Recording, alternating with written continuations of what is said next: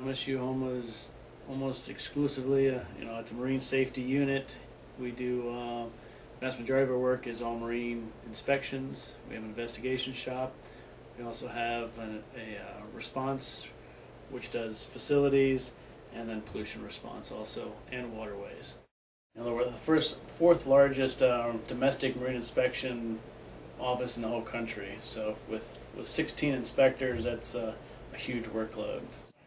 When conducting a vessel inspection, MSU Houma checks life-saving equipment, firefighting gear, engineering spaces, navigation and bridge equipment, and the structural integrity of the ship. That it's small, so I get to know a little bit of everything about every job, and I get a chance to go out on a lot of really diverse cases instead of just doing pollution or just doing facilities. For MSTs, you have to be really self-driven, because unlike MKs and BMs where you have a big group of MKs or BMs, there's not somebody that necessarily has a lot more experience than you in any particular situation, so you have to be really self-driven.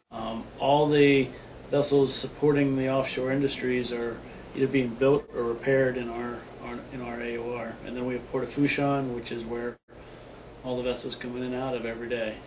So we have a very large involvement with supporting the offshore industries.